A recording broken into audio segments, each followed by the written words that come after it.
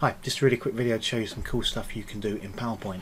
A big thanks to Fabio De Salvo on Twitter who shared this the other day. So basically what you can do in PowerPoint, if you've got the new version of Office 365, is go to Insert and 3D Models. If you click on there, choose from online sources, it'll open up a menu, loads of things you can put on here. So animated for education, for example, and we can find something like a 3D heart, or we can find a globe. Let's put the globe in, double click, it'll then insert the model onto your screen, and you can then resize that onto your PowerPoint page, click in the center there, and you can drag it and move it around. There's different views up here which you can change if you want to, pause it, rotate it, whatever. Okay, so back to a new slide.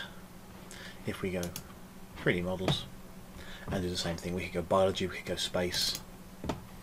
All the planets are on here. If we wanted to have a lesson about the moon, we can put the moon into our page. There we go. You can drag and move around like so. Nice little feature. If you've got the latest version of PowerPoint, that should be in there for you. Check it out. Thanks for watching.